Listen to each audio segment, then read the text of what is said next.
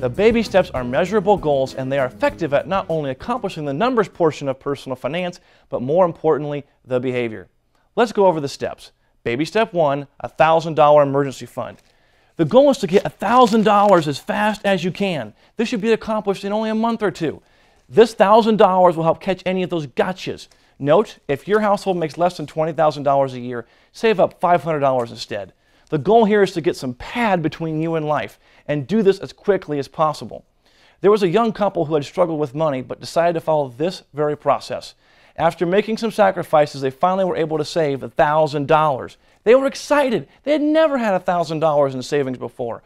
Unfortunately, no sooner than they saved their $1,000, they were faced with an $800 hot water heater repair. Have you ever been there? Visit with your emotions. How would you feel if that happened to you?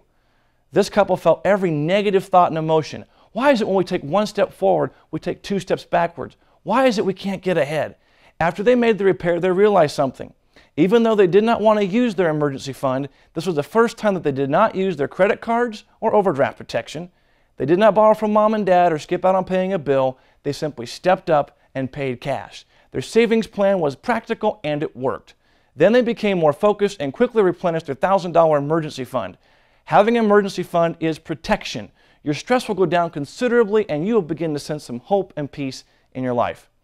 Baby step 2, the debt snowball. Begin by listing all of your debts, smallest to largest, based on balance with the exception of your house. Make minimum payments on all of your debts. Use your extra dollars and apply towards your smallest debt until it's paid off. Now the snowball is beginning to roll. Take what you were paying on that smallest debt and apply it to the next debt. Continue all of your debts until they've been paid off. Get rid of those stupid credit cards and become debt-free. Baby step 3, saving a fully funded emergency fund of 3 to 6 months of expenses. What if you suffered a major negative financial event? Let's say to the tune of $5,000 to $10,000, such as a major illness in your family or a job loss. Would you be able to pay your bills? That is why it's so important to get your $1,000 emergency fund and now grow it to 3 to 6 months of expenses. One of my wife's cousins not long ago lost his job. They're a family of 5 and were prepared for this type of event. When he lost his job, they had 6 months of expenses set aside and no debt. So I asked him one day if he was experiencing any financial stress. He said not really. He proceeded to tell me that he had a cruise paid for and was excited about a little rest and relaxation. That does not sound like a guy that's stressed out to me. As a matter of fact, he did not feel any obligation to find a job right away. When you have 3 to 6 months worth of expenses, it brings you peace. And in my wife's cousin's case, he was able to be more selective on his job hunt.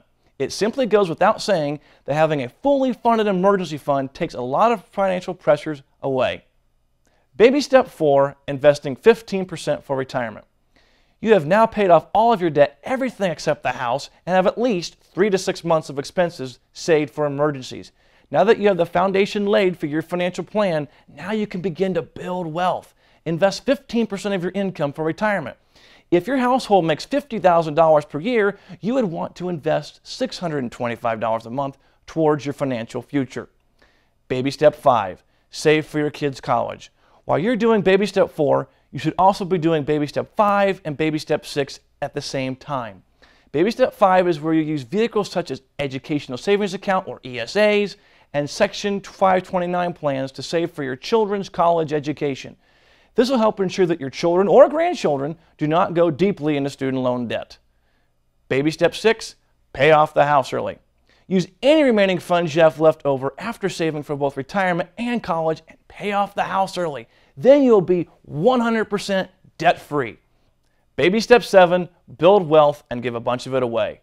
Now you have reached the ultimate level of financial freedom, being able to bless others with the wealth you have accumulated.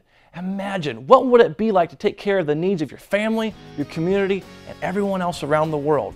When you've arrived at this step, now you've truly done something.